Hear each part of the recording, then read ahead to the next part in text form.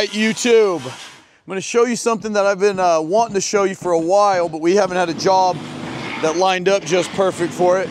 If you guys saw my short from a couple days ago, you know that Eric sold like 7 pool kits while I was in Alabama, and now we're basically out of ICF, but I got a whole semi coming later today to solve that issue. But I just loaded up every corner I had left. And we got Keith and Ben over here cutting out subfloor.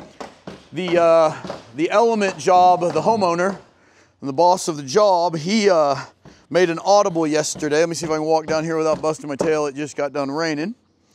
But this was going to be a board form wall here, retaining wall between the pool, and the pool house was going to have a board form foundation and then go to, it was going to go to wood frame, stick frame. But he made the decision yesterday to just go ICF everywhere. And the boys are putting the rim board on as we speak. And what you can't see here is, you can see one right there, but they've, right there, they're cutting out a window every 32 inches that is basically behind the I-joist, or behind the joist hangers. And then we will drill and put an anchor bolt in every one of those. And so right now, this subfloor is just gonna hang on empty forms, and we're gonna go up 9 more feet. And so we'll have 13, 14 feet of pour we're doing next Tuesday. And you can do this on a crawl space. You can come up to the crawl height and install the floor. Normally, if it was any bigger than this, I-joist will span this with no support, but normally you'd go ahead and pour your piers when you pour your footings. So you do like a monolithic pier pad with Joey stuff, and then you'd have your piers running, but all of it is gonna be hanging on empty forms. People think that sounds crazy, but it's actually super solid, and it will completely square the building. The building will be totally tight and square because we'll be as square as the Advantech is when we put it on. So as soon as the Advantech's on, we're gonna foam the bottom of the wall. We're gonna run all of my pool plumbing on through the bottom of the wall there.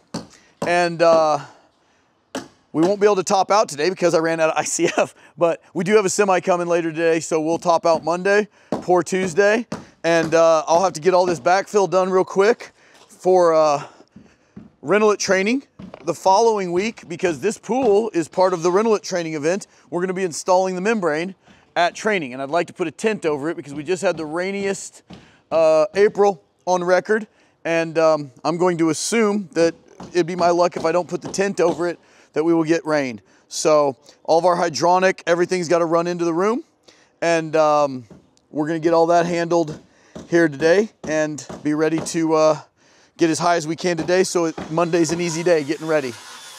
Okay guys, we are a couple days later in the process. I want to get as detailed as I can after the floor framing, but we had an absolute stupid mistake. My main Amish crew is off right now. They are building one of their own homes.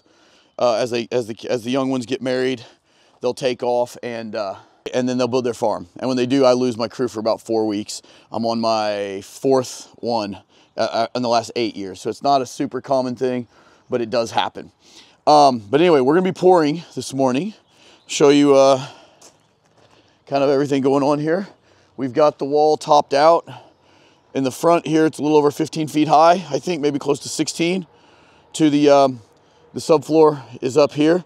And we still got to foam it down. And we got to cut the back side with the slope. It's got about a 16-inch slope. It's going to be a pretty flat roof. And it's going to just cantilever out about 10 feet, maybe 12, to about here, to give part of the pool deck some shade until early afternoon. So that's the goal. I've got to take all my pool plumbing and light plumbing into the crawl space, where it will come up in the back of the room over here and be accessible underneath. So I will be able to organize this pool room fantastic. Now to the mistake. My Amish guy that's still working, he's kind of new to us, but I mean, he is not new to construction. He's been on an apartment crew, building apartments for 15, 16 years. We still got to get all the zonts up, but we let him set the laser, and I probably should have double checked it. My foreman should have definitely double checked it, but he set this entire floor, which right now is just hanging on the hollow forms. He set it 9 inches too low. I have no idea why, have no idea how, but he did. And he woke up Friday after work and realized what he had done. Didn't tell anybody, just fretted all weekend, which I'm happy that he had, you know, a conscience about it and it bothered him, because it should have. But he came in yesterday, and I was up on the boom lift setting some of the tops of the walls, and he informed me that he was pretty sure there was a problem. He got the laser out and checked it and confirmed. And after about 10 minutes of me being a little apoplectic about it, I told him I already had a solution. I just got to be mad for a minute. And basically, because of the way we're doing this, we have anchors all the way around here, cut windows into the ICF, and we put tar paper in, and we put a bolt through the rim board. Now, those aren't doing anything till after we pour concrete. So right now, this entire floor is just hanging on ICF screws, which is fine for temporary. We're not putting a lot of load on it right now. And we went in and put cribbing under this whole floor around the perimeter down to the footing. We took every screw out, so this floor is just completely loose. And we have a couple pneumatic jacks we use to level floors when we're working on old houses. And we put one under each end. The joists are running this way. So we put one under here. We put one on the other side. And in unison, we just lifted the thing up 9 inches. It took a couple hours. It was actually remarkably smooth, but it did kind of set us back. We would have easily had all the bracing done today. And now we still have to put all the bracing up. We have a bonding inspection here in a little bit on the retaining wall portion out here, because it's within 5 feet of the pool. So all the rebar in that wall and the wall over there has to be bonded and inspected. We pour this here in about 4 hours, and should work out great, but just kind of a funny little aside of things that can happen that are just nonsensical, but they happen and you got to deal with them. And I would have never ever thought my guys would miss just so bad, and that they would build the entire thing that low. It's supposed to basically be on plane with the pool deck, and nobody noticed it the whole time. I'll show you, I'll go in the crawl in a sec. The crawl door is right under here, and we're thinking we're gonna have a door we can almost walk through, like 4 feet tall probably. And when they cut it out, it was right up almost to the joist, and I'm like, that's not as tall as I thought it would be. But I didn't double check, and stuff happens. It's done, it's fixed, so easy peasy. My excavator's gonna come over here and backfill all this. We're gonna run all the hydronic piping, all of the pipe in. Again, I have 2 waterfall lines that run right through here that still have to be put in, and my bubblers and my lights over there. All that's got to come in today. My excavator's going to come in and backfill all this soon, like in the next couple days.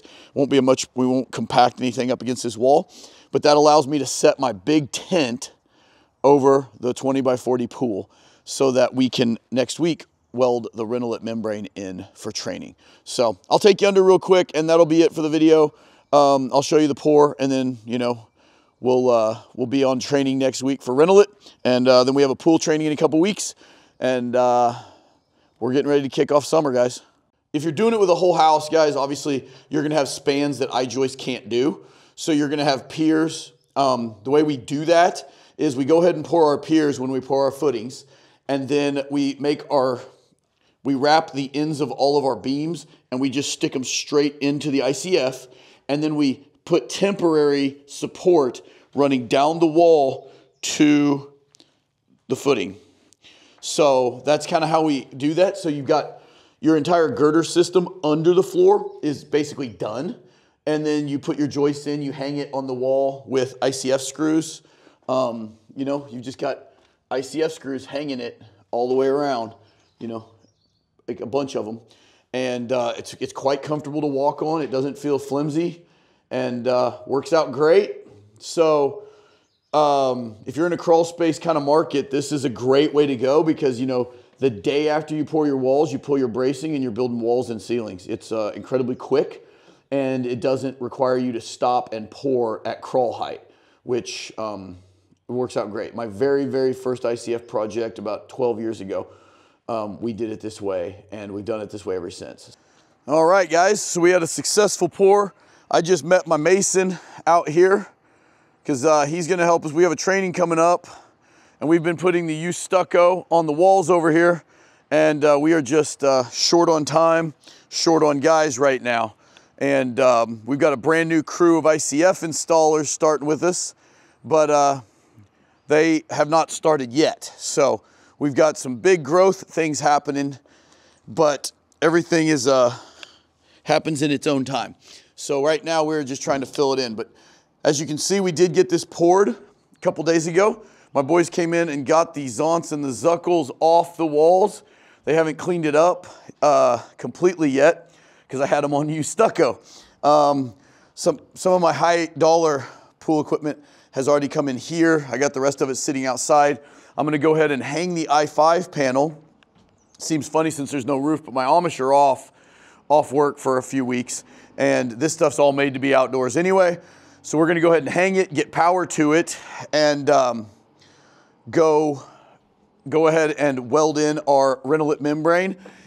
Cool thing is Aquamatic has promised to expedite our auto cover so that it is actually ready for install in our June pool training. I think the first Thursday in June, we start a pool training, and we are going to install this cover. We obviously show off our little baby pool with an Aquamatic auto cover, but we'll install this, we'll install the sensor, hopefully get it done completely and show you guys how we program the i5 to turn the chlorine generator down and lock out all the waterfalls and other things so you can't pump water on top of the cover. Basically idiot proofing auto cover.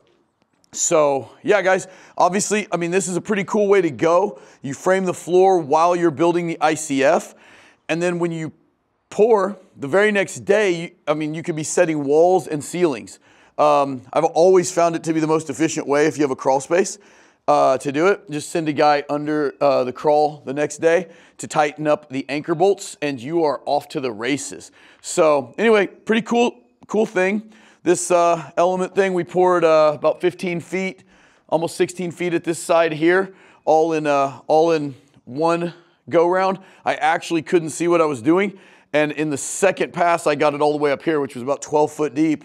And in about the first 20 minutes of the pour, I only did that on this side, kind of puckered me a little bit, but nothing happened. It held up really good. These element blocks are fantastic. So without further ado, I'm gonna let you guys go for the week, and I'll try to bring you back here, show you the equipment setup, bring you a lot of cool training videos in the near future, and I'll also get you guys an update on the element house build over here. And really, I wanna start showing off these European triple glazed windows. I'll do a deep dive into these windows. We do sell them now. We are importing them from Poland and Germany. They are the best windows in the world, guys, and they're not priced like the best windows in the world. They are very reasonable, and if you're going to go as far as building an ICF house all the way to the roof line, it's silly not to at least look at them and get a quote. You can hit us up at support@all3pools.com. Patrick actually lives in Warsaw, Poland, so that's pretty helpful for us. And guys, I mean, it's part of the envelope that matters. The windows are always the weakest link in your efficiency. So being able to get something that is a higher efficiency, I mean, these windows, the glass, the triple glazed glass is probably, that thick in these windows, and you just cannot get that out of double pane, no matter how good they are. Pella, Anderson, Sierra Pacific, none of them do triple glaze like this, and it's so good. But anyway, guys, I got to go back to the warehouse and spend the entire day building stations for Reynolite training. We got to get the world ready for that great membrane, and I will see you next week.